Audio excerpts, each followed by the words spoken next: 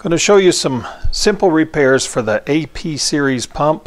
This would also pertain to the B series pump, which looks identical, just larger. We'll begin with check valves. To test the check valves, we need an 1¼ inch wrench.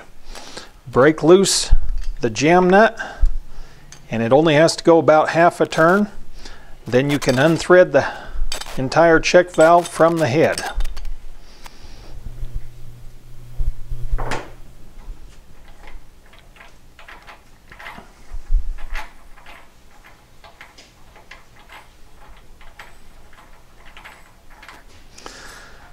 You should be able to hear the balls rattle inside of the housing. If you do not hear it rattle, we need to flush out. Usually warm water works best. You can clean it out with air pressure, blowing through the direction of the flow of liquid and then blowing opposite direction to make sure the ball seats. If you are replacing with an RPM kit, routine preventative maintenance, that kit would include the O-ring and the spiral backup ring to be replaced. When you put the spiral backup ring on, make sure that the lock nut is in the section of the housing without any threads. Slip it in place. It will slide into a groove so it sits flush. Then slip your O-ring on.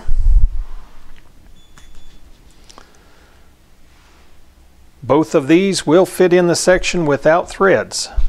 Then as you thread the check valve back into place, you will stop when the O-ring touches and snug down the jam nut to seal.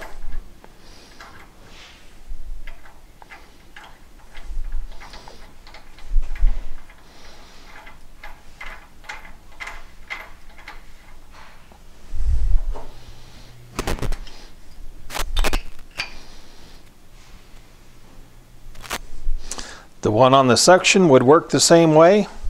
Your two options there would be a 20 or 30 gallon an hour pump, or any of the B series would have a check ball inside of the housing.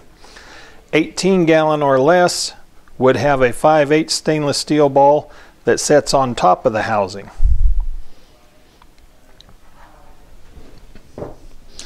To change a diaphragm, a 1/2 inch wrench to take the head loose, but before you drain the oil with a 3/8 box end wrench, we'll take out the oil drain plug. It will hold about 1 quart on the AP series pumps, 2 quarts on the B series pump. A duplex pump would hold about 2 quarts on the AP series and 3 on the B series.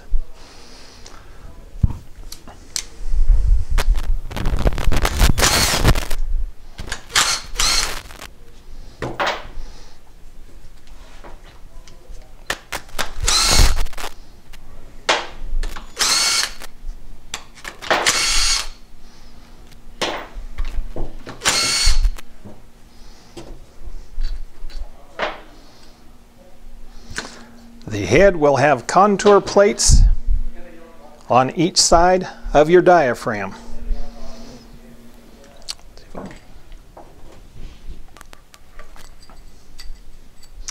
These contour plates have a curve. Both plates should curve away from each other in the middle. That allows your diaphragm to flex back and forth between the two plates. Make sure you have the contour plates in the correct way as you go back together.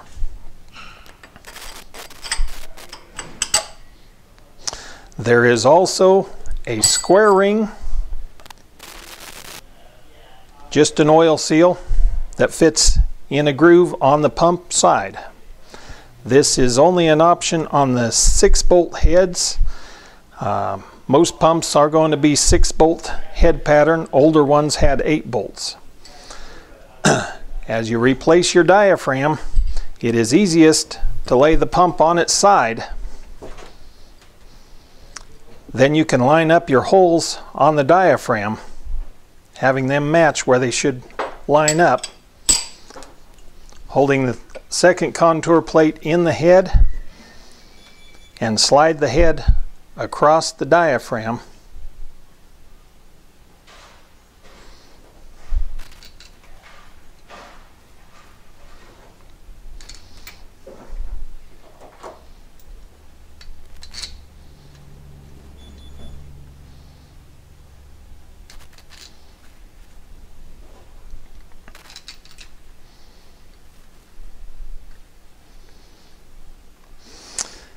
As you're going back together with the head, make sure you do not tighten one bolt all the way in before you take the other side.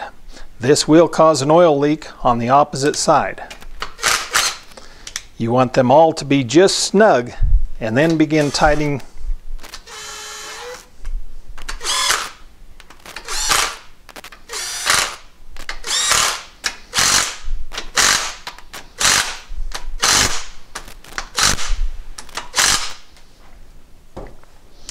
This will bring the head down even against the pump housing all the way around. With your RPM kit, you will also have a pressure relief valve underneath the yellow cap right beside your oil fill cap. The cap comes off. There is a 3/16 Allen head screw inside there. The amount of turns on this screw will determine where the pump bypasses oil at. They should be 14 turns will get the pump to work against between 100 and 110 pounds of pressure. I have a mark on my Allen wrench here. As it comes around,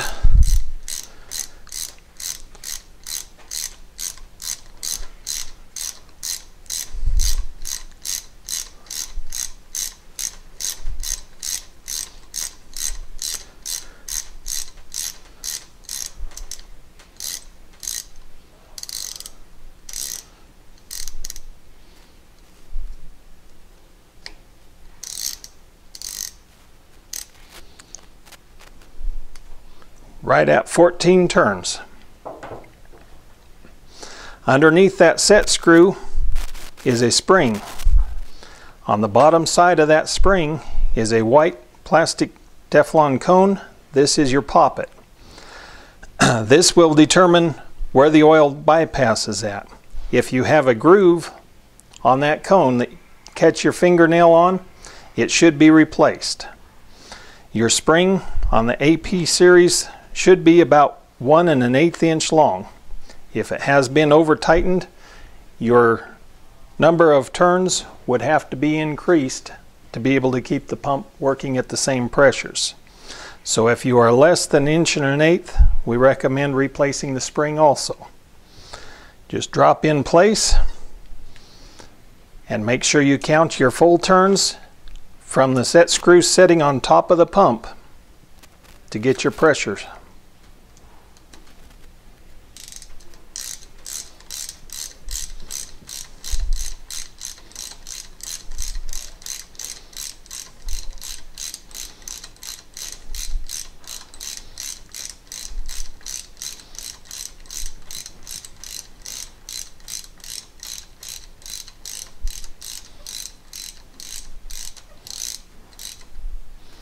"14 turns.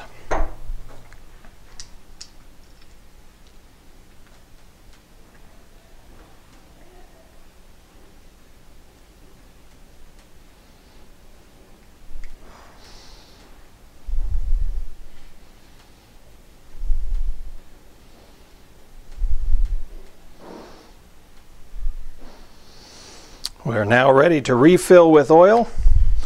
Just an O-ring seal on the oil cap. As I said, this will hold 1 quart of oil. It does take it slowly. As you begin pouring, if you pour too fast, it will run over the sides. There is a very small opening inside the pump that allows the oil to go from this reservoir feeding back into the gears. The oil level is critical to the pump operation. If there is not enough oil in the pump, when it is running, just the motor running, does not have to have liquid going through, and you take the oil cap off. If you hear a suction sound in there, you need to add more oil. Once you've changed the diaphragm and refilled with oil, to prime the pump, it is usually best to turn the control knob back to 10% or even all the way down as far as it goes. What this will do is allow the oil to bypass internally between the plunger and diaphragm and the oil housing. As that is turned down to the low end, we are eliminating any air pockets between the plunger and diaphragm that were created when we changed it. If you let it run about a minute at the low setting, usually that will suck all that oil back down in and fill the plunger. You may have to add slightly more to the pump housing. Then you're ready to set the pump at your volume and begin pumping. The tools needed for replacing the RPM kit would be an 1¼ inch line wrench for the check valves and jam nuts, a 3/16 Allen wrench for the pressure relief valve, a 1/2 inch wrench, ratchet, or screw gun for the head bolts, a 3/8 ratchet or socket will work on the oil drain plug. Those should be the only tools you would need, other than a scribe hook to be able to pull the spring out of the relief valve.